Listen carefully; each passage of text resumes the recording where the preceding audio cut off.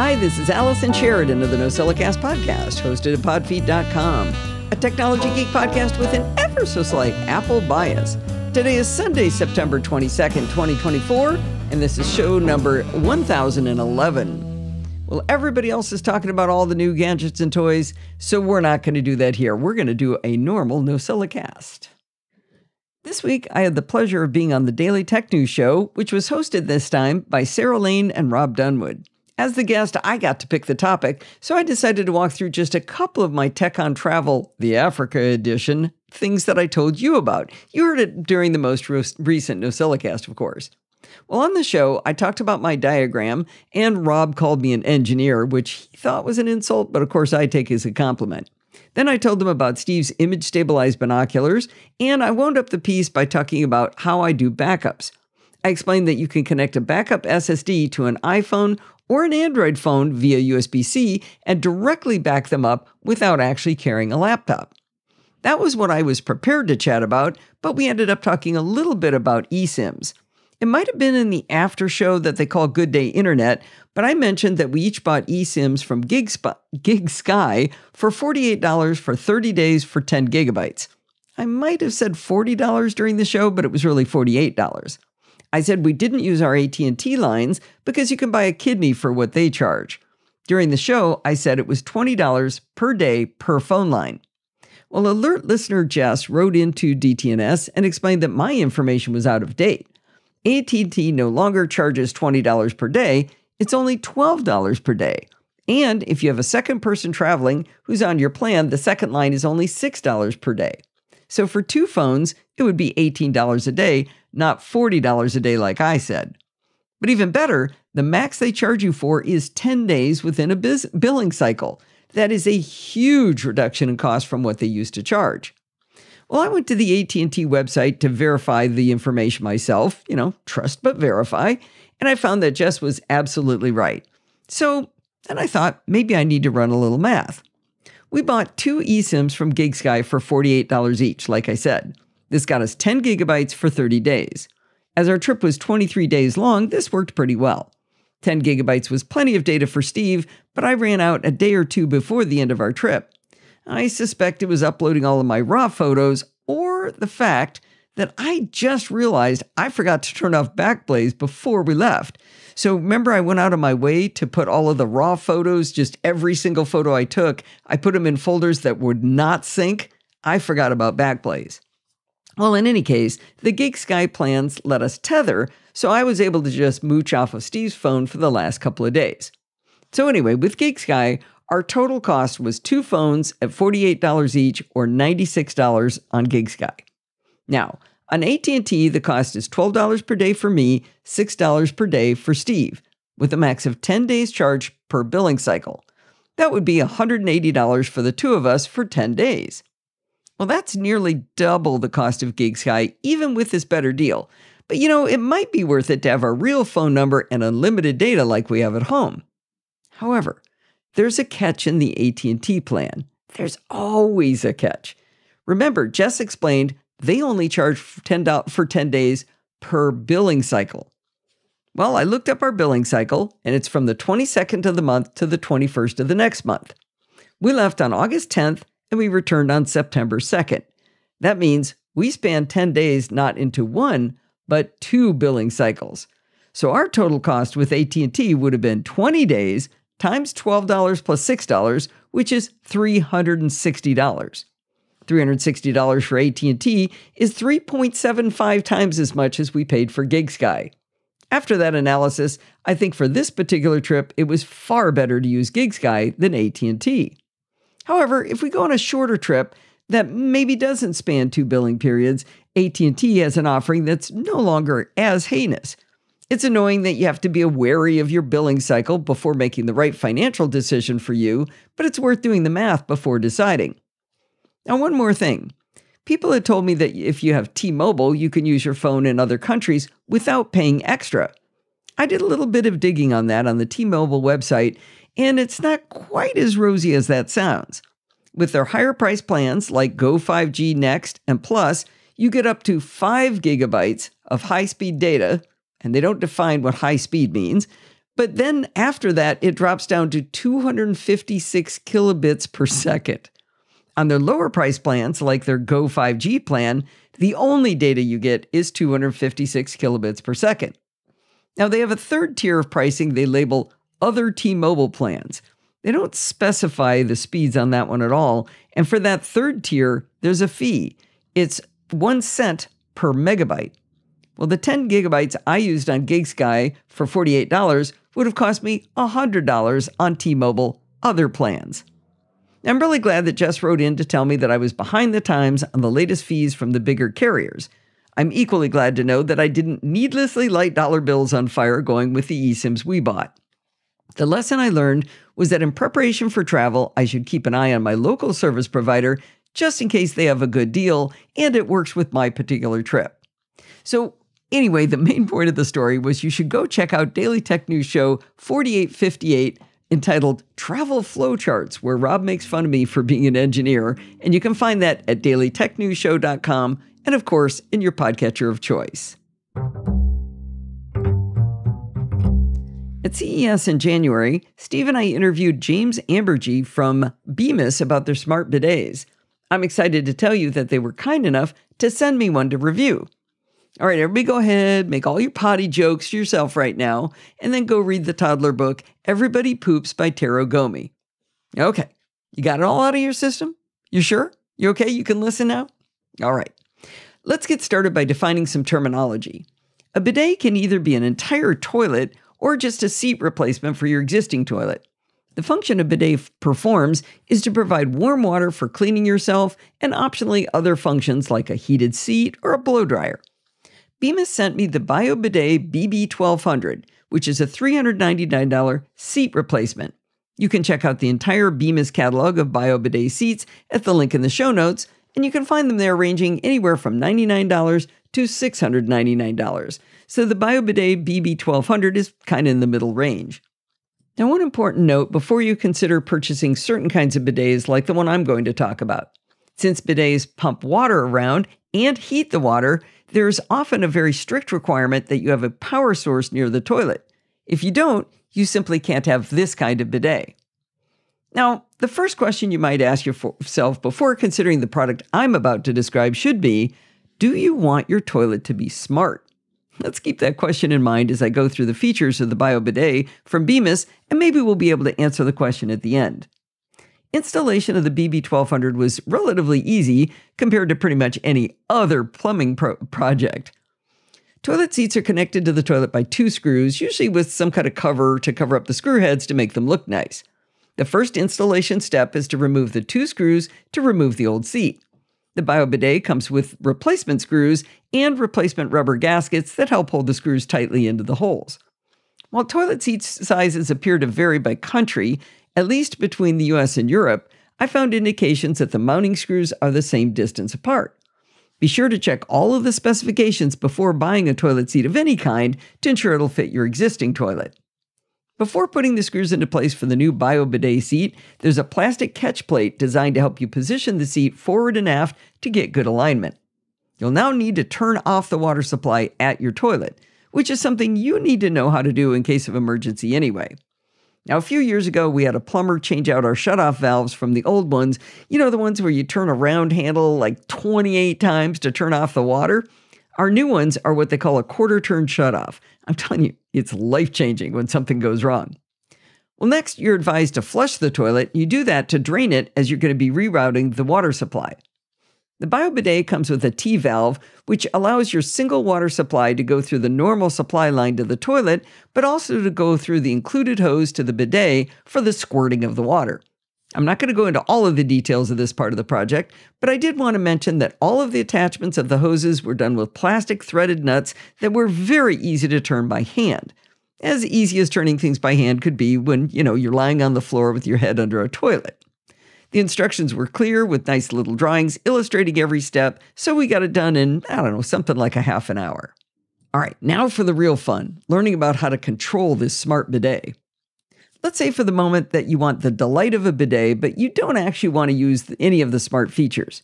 The BB1200 comes with a side control panel that gives you very limited bidet controls. There's a button for rear wash, and a power/stop button. For a lot of people, this might be just enough control. It might be handy for those without sight to have a quick way to get cleaned up. This is also where you'll find the sensor for the remote, and it has a red LED that lights up if you have the seat heater enabled. If you're happy with this level of control, you might be able to consider one of the less expensive bidets from Bemis or other manufacturers, but let's keep going to learn about the more features before you decide. Let's say you want the next level up in control of your bidet. The BB1200 comes with a physical remote control that's 6 inches long by 2.5 inches wide and 3/4 of an inch thick, so it's pretty big in one hand. The remote has no physical buttons, but rather has regions of the remote that provide haptic feedback when you simply rest your finger on an area. Note that you can only use the remote control while seated with bare thighs on the seat. Seems like a good idea since otherwise the seat might squirt water all over the room. Well, the grid of 4 buttons that take up the top half of the remote are for rear wash, turbo wash, which, that sounds fun, front wash, and dry. In the center of these 4 square areas is a red square which allows you to instantly stop whatever function the bidet is currently providing. There are 5 red LEDs that change from 1 to 5, and these LEDs do a lot of work. They're engaged in a lot of the different operations. They apply to 4 different controls. They indicate the pressure level of the dryer or the washer, depending on which one of those is chosen. They also indicate the water or seat temperature and the nozzle position. Now, you'd think nozzle position was already defined by front versus rear wash, but you can fine-tune it to your liking. Oh, and get this. If you double press the wash level you desire, the nozzle moves forward and aft with a pulsing motion. As you can see, the BioBidet BB1200 has a lot of controls for your comfort. Of the options on this device, the dryer is probably the weakest of them. Think of those hand dryers that you see in a public restroom before they started putting in the good ones from Dyson, so they're super weak.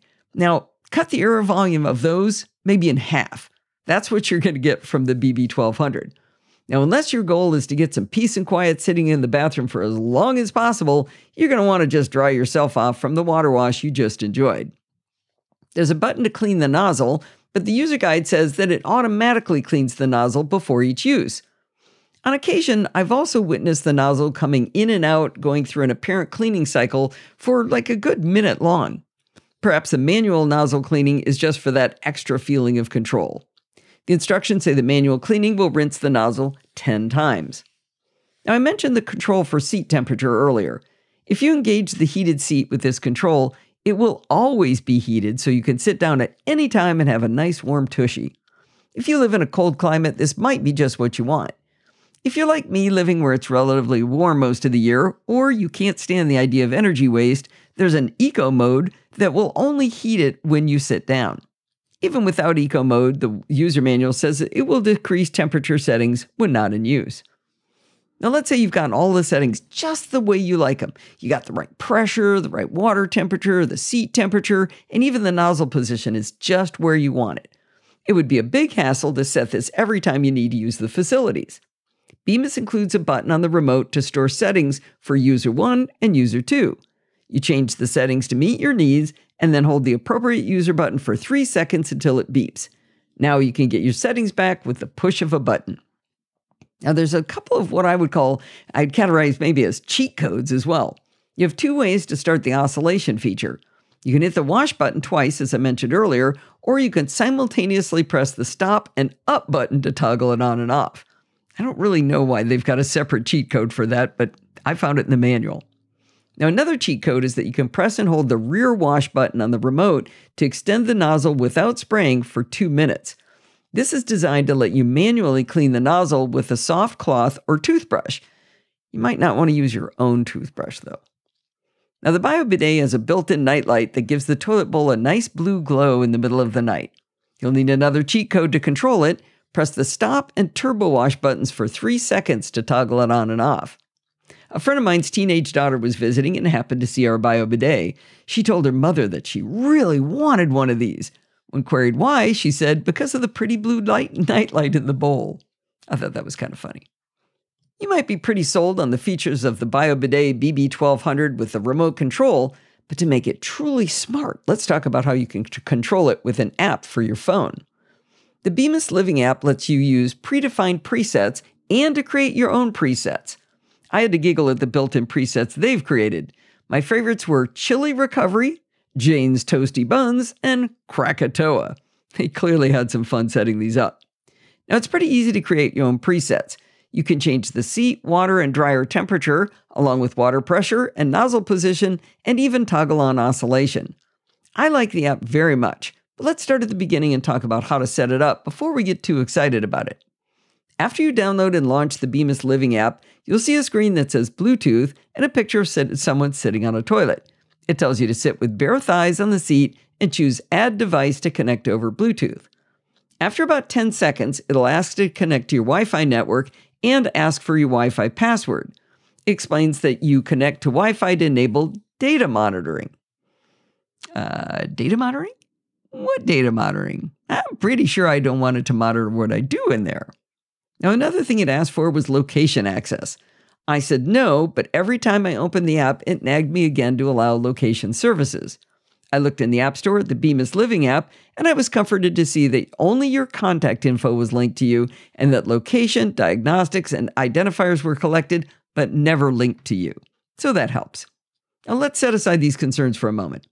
After you connect the bidet to Bluetooth and Wi-Fi and have a jolly good time choosing, say, the Krakatoa preset, you're done with your business and you go away. Now, it's a few hours later and you make another visit. In order to get to your presets, you have to sit down and tap to connect to Bluetooth again. And you have to wait for it to find your Wi-Fi network again.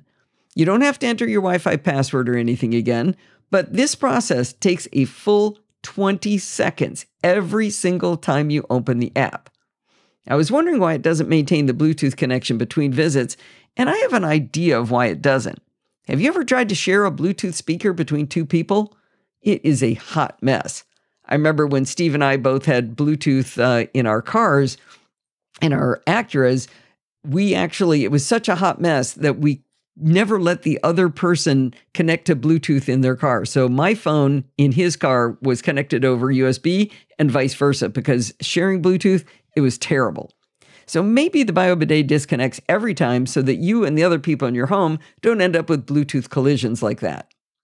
All right, let's put all of this together about the Bemis Living app. It nags you for location services. It asks you for Wi-Fi for data monitoring, but doesn't say it uses it. It takes 20 seconds to connect every time you use it, but it does have funny preset names, and it does let you create your own presets for different situations. The bottom line is that I think the Bemis BioBidet BB1200 is a lovely product that is very reasonably priced for this category. I've seen them far more expensive than this with less functionality. Now, I'm not sure I can justify the possible privacy implications of the app versus the functionality, but the good news is that it comes with a swell remote for doing all of the same things. You can just imagine that the settings you change to are your version of Krakatoa. I have a confession to make. I wrote this article back in May and only then found out that the BB1200 was under embargo and not yet released. I was just given permission to release the article now. Now that's good though, because I can tell you that a full 4 months later, we're still very happy with the Bemis BioBidet BB1200 and we would definitely recommend it. We don't use the app because it just takes too long. The fun of the preset names is overcome by the ease and speed of using the remote control, which Steve mounted to the wall right beside the toilet so it's always there for easy access. You can buy the Bemis BioBidet BB1200 from Bemis directly or through Amazon for the same price of $399. Be sure to read the information Bemis provide on which toilets fit which bidets before you buy.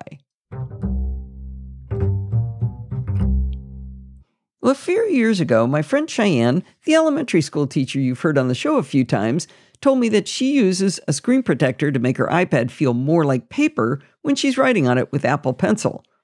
Ever since then, I've been tempted to buy one of those screen protectors with a rough surface. I've been procrastinating, though, for a couple of reasons. One of the things I've been worried about is that every screen protector I've ever applied ends up with a bubble under it, and I would lose my ever-loving mind if that happened on my iPad. I've also been worried about how easy it might be to take the screen protector off and reapply it. What if it left a sticky residue, or was it even possible to put it back on? What if it didn't simulate paper? It seemed unlikely that this solution would achieve the goal, even though Cheyenne assured me that it would. All of these factors gave me pause. My final concern was the beautiful, crisp look of photos and videos on my glossy screen iPad would be diminished because of the screen protector. Any screen protector would do this to some extent, but something designed to have a rough surface was bound to change the look, possibly significantly. I know some people like matte finish screens. I'm looking at you, George from Tulsa, but I never buy them because I don't like that look. I like the crisp blacks and just don't like that fuzzy look. It also seemed to be a fairly frivolous thing to buy one of these. I clearly didn't need it, but I was still tempted to try one. This conversation's been going on in my head for around 3 years now. While we were at MacStock in Chicago, while Jeff Gamet was doing a presentation, he happened to mention that he uses a screen protector on his iPad. Jeff draws these delightful little pencil sketches to entertain his online followers and entertain himself, and these little sketches are a fun part of his presentations. The screen protector he uses is called Rock Paper Pencil by the folks at AstroPad. He said that this matte iPad screen protector made his iPad feel much more like paper.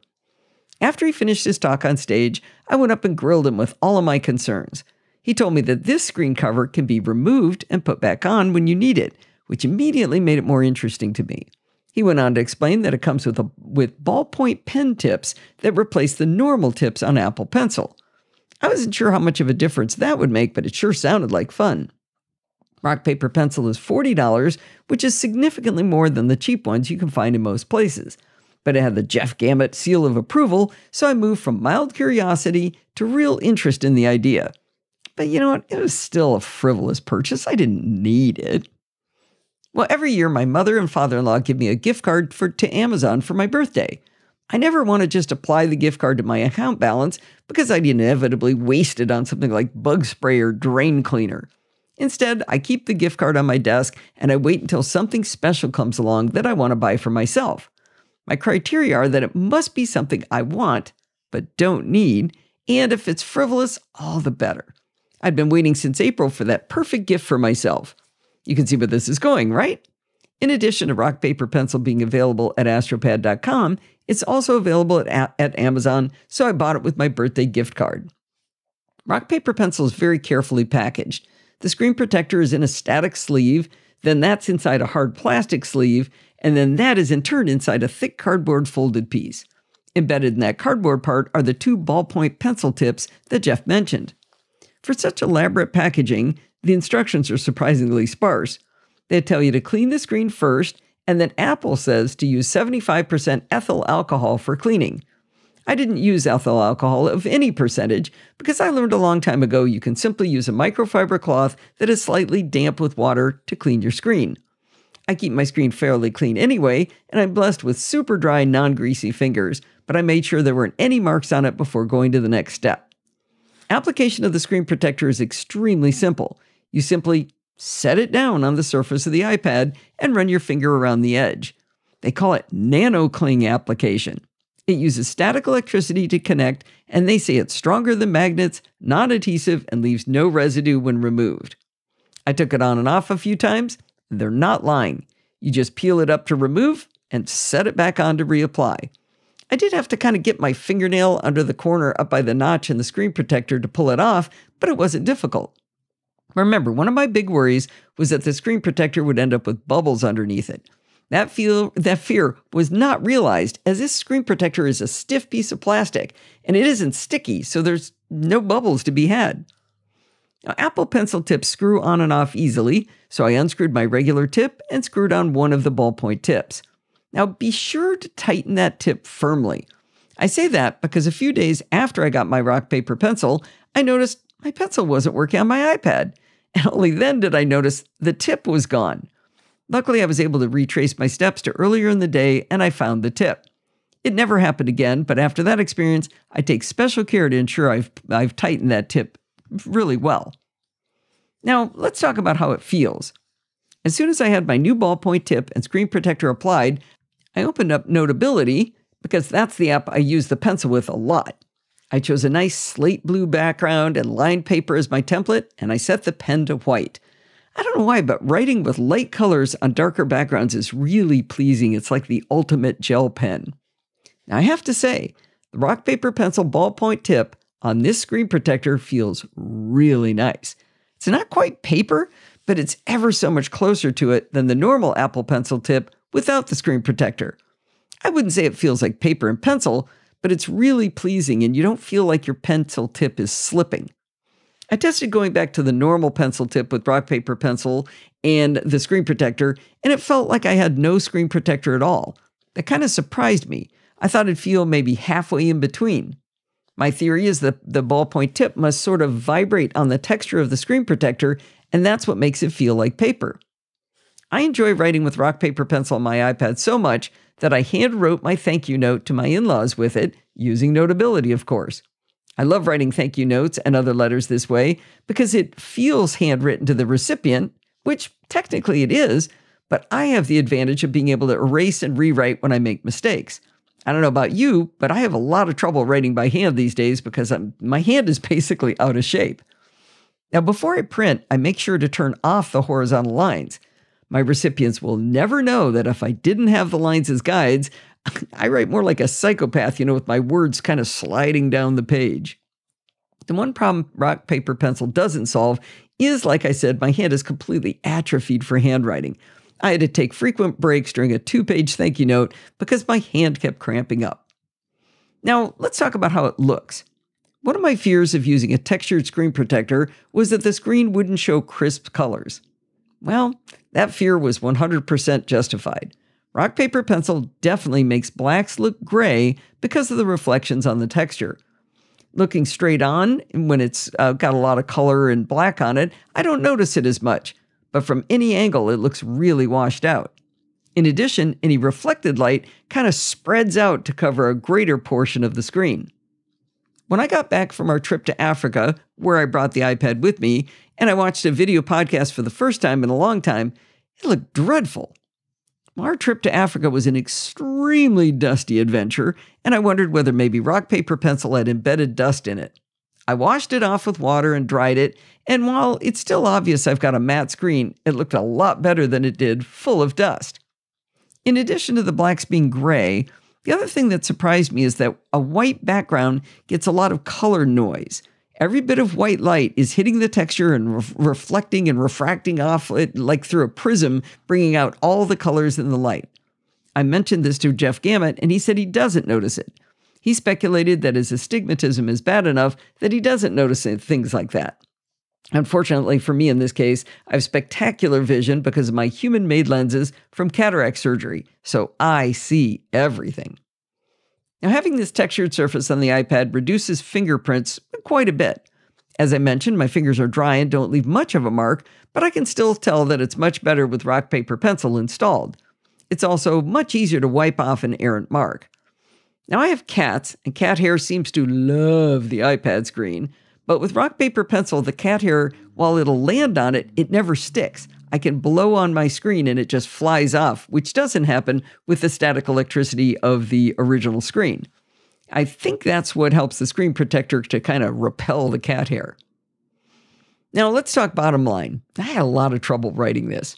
I've had this article waiting to finish for a long time because I wasn't sure what my bottom line was on the product. Whether you would like it or not is highly dependent on what you do with your iPad. On the one hand, rock, paper, pencil with the ballpoint tips is a significant improvement in the way it feels to draw with the Apple Pencil on iPad. I use my pencil quite often, but mostly for things like marking off my progress and cross-stitch patterns. If you use your pencil often, I think this is a great solution. When I'm doing a lot of programming, I do like to write by hand to try to just do kind of pseudocode, and it helps me to think writing with pencil. So during those times, I think it is a great solution. But if your primary use is to watch video content or view and edit photos, I don't think you'll like having rock, paper, pencil on your screen. It washes out the colors too much. If you use your iPad primarily to read content that has a white background and black text, and you have really good vision, the color noise might bother you. If you hate highly reflective screens, like George from Tulsa, then having a matte screen might delight you and not be a downside. If you're flexible enough to be fine with removing and adding rock, paper, pencil to your iPad depending on your current task, then it's probably a fabulous solution. What I can say is that I kept it on my iPad for a long time, but I don't have it on currently. So I'm still of two minds of whether rock, paper, pencil is the best solution for me. I often tell you about how you can support the show by going to Patreon and pledging a dollar amount that's right for you. But I don't always mention that you can pledge in whatever currency has meaning to you. This week, our hero is Louis from Canada, who chose to make his pledge in CAD, otherwise known as Canadian dollars. You too can be a hero like Louis by going to podfeet.com/Patreon and pledging your support in your favorite currency. Sorry, Kaylee, I don't think they support Huniackers just yet. When we met up with Kaylee at MacStock this year, I was reminded of how great it is that she figures out how to use technology that others may feel is too out of date to even consider. In fact, I think she has a preference for older tech. She very proudly showed off her mini disc player and explained what a good deal she got on it and how well it works. In that vein, I'm going to tell you about a tech gadget that Steve and I both swear by, and it's not at all new. I'll even admit that Steve was the one who rediscovered this solution to a long-term problem. Steve and I both use the $200 Beats Fit Pro wireless earbuds with active noise cancellation. We use them while exercising and while doing yard or housework. They're great for listening to podcasts and are especially good at canceling out noise on my long walks from passing cars. In case you're wondering, I'm very careful watching for cars and rogue bicyclists who don't make any noise. The battery lasts for a crazy length of time, and the case recharges them. This is all old news, so what's the problem to be solved now? You may have noticed that Steve and I travel a fair bit, and a lot of our travel is on airplanes. The Beats Fit Pro headphones, while great at taking out the normal noise of life, they don't do a very good job of canceling the sound of jet engines. We carry our MacBooks and my iPad on trips so we can watch movies, but with the Beats, it's really hard to hear the movies over the sounds of those engines, even with noise cancellation enabled and the volume cranked all the way up. Well, around a decade ago, Steve and I both bought Bose Quiet Comfort QC20 wired earbuds. Steve decided to test them on a recent flight, and he discovered that they're still amazing at removing jet engine noise. He convinced me to bring mine for our flights to and within Africa. We had 4 11-hour flights, so this was a critical piece of tech. Turned out they were a glorious improvement over the Beats Fit Pros for noise cancellation. As I mentioned, the Bose QC20s are wired, but they're so old they connect to a headphone jack. We originally used them as is with our headphone jack-bearing iPhones, but when Apple got courage and removed the headphone jack, we bought the headphone jack to Lightning adapter. More recently, when Apple got even more courage and switched the iPhones to USB-C, we needed yet another new adapter. I know it's extravagant, but we popped the $9 to buy the Apple USB-C to headphone jack adapter. The QC20 earbuds have very flexible rubber ear tips with a little flange thingy that keeps them locked into your ear. We both find this is a better solution to keep earbuds in your ear than the method the AirPods Pro use, where you have to shove the little suction ear tip into your ear canal. Those never worked for Steve at all, and I found I had to fiddle with them quite a bit to get them to stay in, especially when jogging. That's one of the reasons we like the Beats Fit Pro over any AirPod model.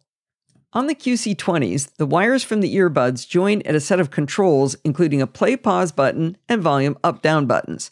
If you continue to follow the wire down to right before it connects to your device, there's a small controller box. It's about the size of a stick of gum.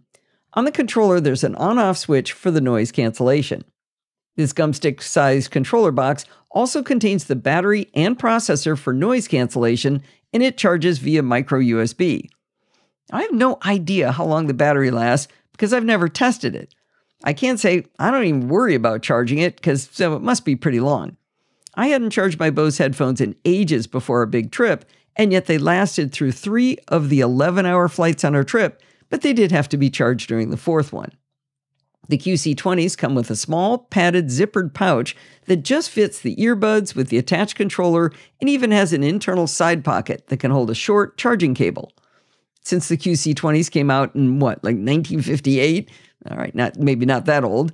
The included cable is micro USB to USB-A, so that means I have yet another dongle converting that to USB-C. Back when we bought the Bose QC20s a decade ago, they were very expensive at $300. But they've lasted all this time, and they're still the best headphones we have to take out airplane noise and make it possible to hear our movies on the plane. Now, this review would be super mean if you could no longer buy the QC20s, and technically, you can't buy them new. However, right now, you can get them used for $165 US in the Bose store on Amazon. If you look around, people are selling them on eBay, brand new in box, for closer to $120.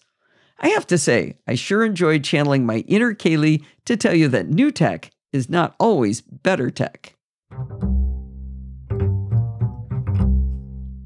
I've been a SetApp subscriber for many years, and I found a fair number of apps through the service. But to be honest, I haven't really taken full advantage of it. The main problem was when I started living the two-Mac lifestyle with a MacBook Air and a MacBook Pro, that kind of caused a price increase for me. One of the advantages of SetApp is that now they have a way for you to get your apps on your iOS devices as well as macOS. You do have to buy a higher tier subscription from SetApp to get the iOS apps, though.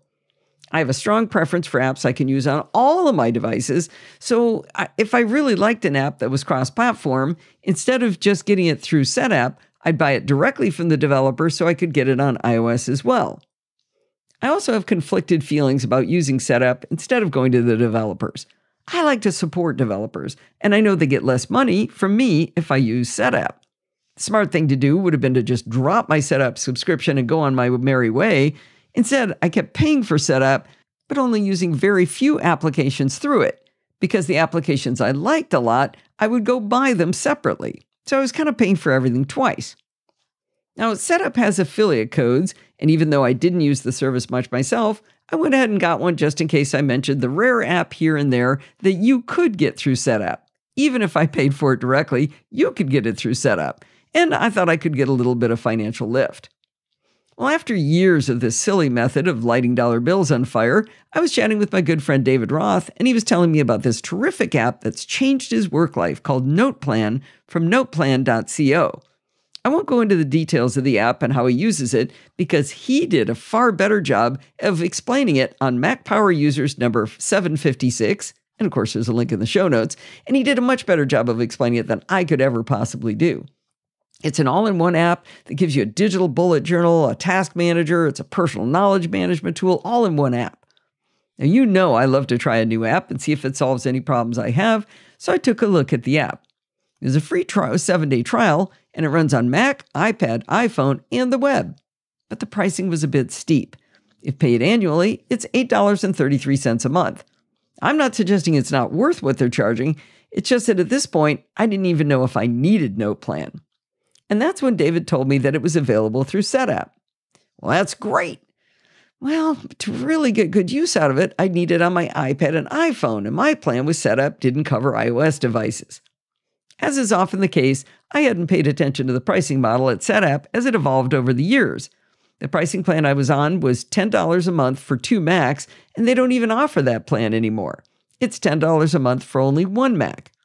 But for only $2.50 more, you can get that 1 Mac and up to 4 iOS devices. It's not quite what I need, but it might be perfect for you. Well, the plan David urged me to look at is their Power User plan. It's $15 a month for 4 Macs and 4 iOS devices. I know that's 50% more than I was paying, but this plan would let Steve have access to all of the apps in SetApp as well. And if I actually use the apps through SetApp, I won't keep buying all these apps on the outside and costing myself even more money. Now, talking about Steve, traditionally in our family, I'm the one who's constantly experimenting with new software. But if I find something that I think might help Steve, we'll buy it for him. Just off the top of my head, I know we both bought Bartender and CleanShot X, even though they're available through SetApp. Now, when David justifies the cost of SetApp, since NotePlan would cost him $8 a month all by itself, he's getting all of the other apps he might want from SetApp for only $7 a month. It's an interesting way to look at it. Look at something that's critical to you, subtract that from the cost because you would have bought that anyway, and see what's left.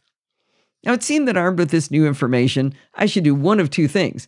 I should stop lighting $10 a month on fire by paying for SetApp at all and not using it, or I should go all in and go for the Power User plan. At David's urging, I upped my subscription to 4 Macs and 4 iOS devices. Shortly after I did this, Steve got an upgrade notice for CleanShot X, his preferred screenshot and annotation tool. Now, we'd bought him a full license at $29, but that only gets you a year of updates. The other option was to go to a subscription price of $8 per month for CleanShot X. Well, instead of doing that, I deleted his version of CleanShot X, I installed SetApp on his Mac, and I installed CleanShot X from the SetApp interface. The power user version of SetApp was already half paid off because of just this one app. Now, if you haven't used SetApp yourself, there's one tricky bit to finding your apps. In your Applications folder, you'll find the SetApp app itself, but also a folder called SetApp, and that contains all of the apps you've installed via the SetApp interface. It's not hard to understand, but it's a little bit weird. I explained it to Steve and showed it to him, and he grokked it immediately, and the change was made. Now, one of my first curiosities was to understand exactly how SetApp lets you install iOS apps. In the US, there isn't support for third-party app stores, so how can this possibly work? I abandoned Ulysses 2 years ago in favor of Bear, but I've remained curious about how Ulysses may have evolved to see if it's gotten any better and might be a better choice for me. I downloaded Ulysses to my Mac, and then I went to figure out how to do it on the iPad. When you have an apps page open in SetApp on the Mac, and there's an iOS app available, you'll see 2 tabs. One says Install, which will install it on the Mac, and the second tab says Get iOS App. This second option pops up a window explaining the 2-step process to install on iOS. Step 1 is to scan a QR code with your iOS device. All this does is open the App Store on your iOS device to the app in question where you can download and install it. This step installs the non-paid-for version of the app, just like if you were doing it without SetApp. Now, step 2 on the pop-up window says Unlock Full Version. That gives you a second QR code to scan. This QR code says Open in Ulysses, which then activates the full version of the app. The first time you do it, it can take a few minutes, and they send you a notification once it's activated. Overall, the process is unusual, and it is a bit of extra work compared to buying through the App Store, but it's not actually hard. I wanted to tell you about my decision and why you'll probably hear me say even more available in SetApp when I tell you about an app I think is nifty. Don't worry though, I'll always link to the original developer's website, of course, because I know this might not be for everyone. Now, while this is definitely not an ad for SetApp, it would not break my heart if you used my affiliate code to setapp.com, link in the show notes, if you think you might want to use the service. If you become a paid subscriber after using that link, you and I both get a free month added to our subscription. I put the link in this article, but it's also always in the show notes of every episode of the NosillaCast as found in your podcatcher of choice. And you know I'll be going out of my way to find cool apps through SetApp for my Macs, Steve's Macs, and all of our iOS devices from now on. Well, that's going to wind us up for this week. Did you know you can email me at allison@podfeet.com anytime you like? A lot of people do it. We have a lot of fun. If you have a question or a suggestion, send it on over. Remember, everything good starts with podfeet.com. You can follow me on Mastodon. Where? podfeet.com/Mastodon. What if you want to listen to the podcast on YouTube? You can go to podfeet.com/YouTube. If you want to join in the conversation, you can join our Slack community. Where do you think that would be? podfeet.com/Slack, where you can talk to me and all of the other lovely Nosilla castaways. You can support the show at podfeet.com/Patreon, like Lewis did, with the currency of your choice, or you can do a one-time donation at podfeet.com/PayPal. And if you want to join in the fun of the live show, head on over to podfeet.com/live on Sunday nights at 5 p.m. Pacific time and join the friendly and enthusiastic Nosilla castaways. Thanks for listening and stay subscribed.